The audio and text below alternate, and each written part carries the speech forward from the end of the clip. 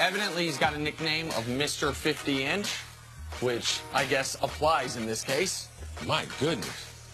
It looks like he jumped off of a trampoline. I mean, his head is at the rim.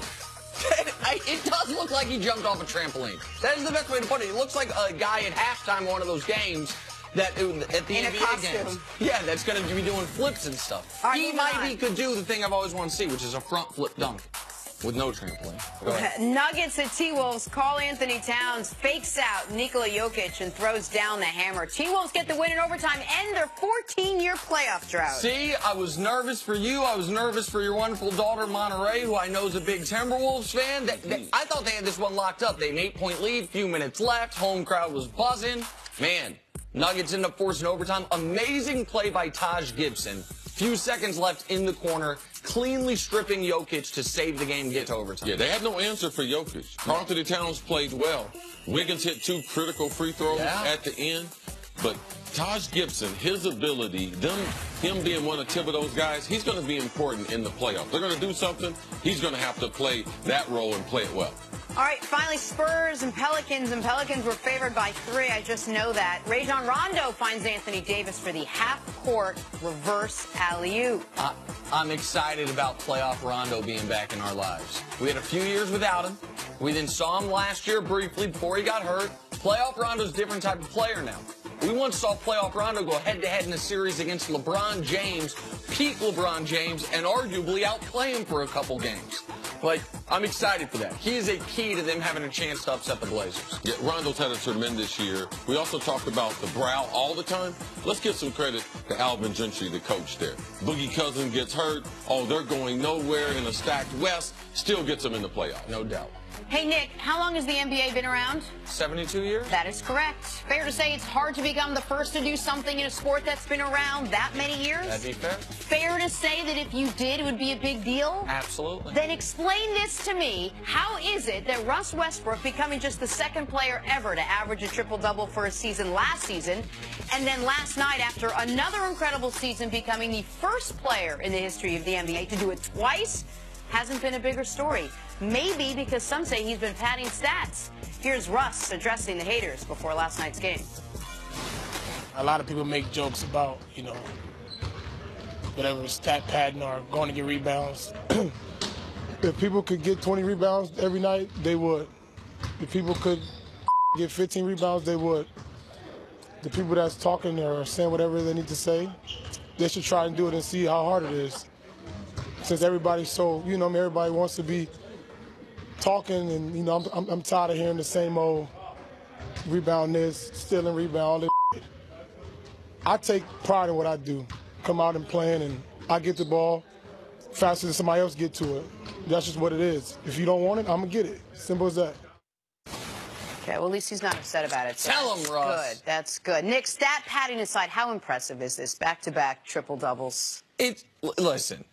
Last night was an odd game. Last night, Russ was not playing his typical game. Last night, they were playing the Grizzlies. He was out there to make sure he got the 16 rebounds he needed. But that's fine. They still won the game. Is it different than LeBron being out there making sure he got his 10 points in 10 minutes? It's not. You know what? That is a great and fair point. LeBron played last night for one reason. To make sure he played in all 82 games, and once he was going to play in all 82 games, I ain't breaking this streak because we're resting now, to make sure he gets 10 points. It's a great comparison. What has happened with Russ and the triple-doubles in my eyes is this.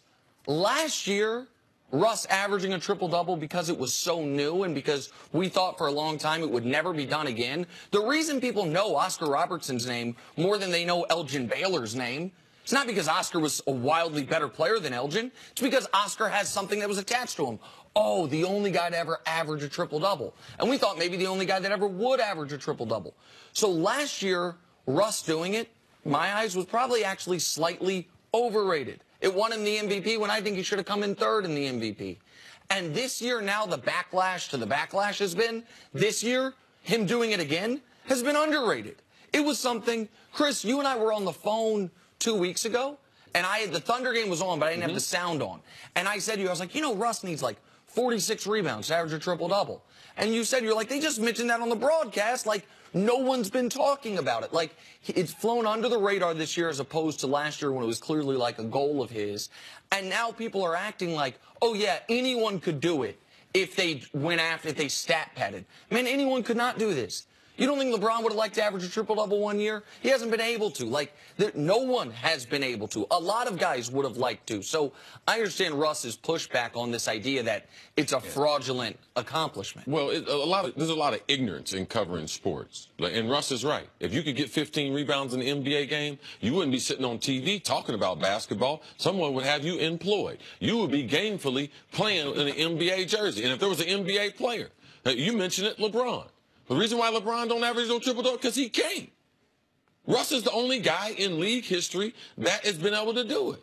I mean, Oscar Robertson was a special basketball player. Not only did he have the ability to be able to score at 6'6", 6'7", his ability to be able to dribble the ball. He wasn't a once-every-decade type player. He was the only player in NBA history that we had seen like that.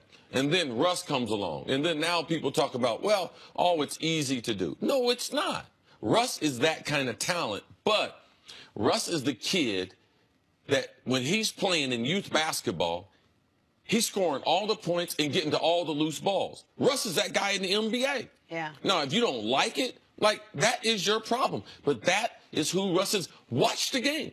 Watch when the ball. There are so many 50-50 balls that Russ gets to because of his tenacity, because of his attitude. And also, as far as last night's game is concerned, when you have played the NBA season the way these guys have, when you averaged a triple-double the year before, you have earned the right in the 82nd game of the year to go out there and get and chase the stats because of what you did on a nightly basis. LeBron James, when you have scored how many games over 10 points? It's 871, 879. To go out there and get your double. When you have played 81 games, all of them, when your team, as Coach pointed out, that they've been through basically 3 seasons in one, you have earned the right to do that. So for me, I don't think, and I'm from Russ's camp. You know, I question what your basketball IQ is, and watching Russ and realizing that anything that he does, it's not easy to be able to do that. Why isn't this a bigger deal then? Are we? I'm going to tell you why. Okay. It's because the guys who cover the league who might have the highest scored IQ, when you say basketball IQ, just general IQ, we have in a way swayed too far in the analytics direction. I love the basketball analytics. You know, I bring up stats, value over replacement player, box score plus minus, true shooting percentage, effective field goal percentage, a lot of things that I think are valuable and important. But there is no way to measure the boost that team gets when Russ comes flying in from 18 feet out for a putback. That is immeasurable. But I watch these games, and it gives them a boost. There is no way to measure the ability he has to inspire his teammates to play harder in Game 63, because this guy's been playing that hard from Game 1 of his career to right now. There are fair criticisms of Russ. He takes too many threes. He can sometimes not be the easiest guy to play with. Maybe if he had adjusted his mentality slightly, KD would still be there. There are fair criticisms of him. But to criticize him because he busts his ass every night and says, I'm going to do something no one's ever done, and I'm going to be one of the 10 best players in the league en route to doing it, that's ridiculous. Like, we can't go so far as to where we only look at the analytical numbers and not look at what we're seeing, which is this guy's a freak. And we've never seen a player quite like Russell Westbrook. All right, leave it there. Take a break. Coming up, did we just witness the best season of LeBron James's career? Next on First Things First. Now, you can't criticize his wardrobe. You can.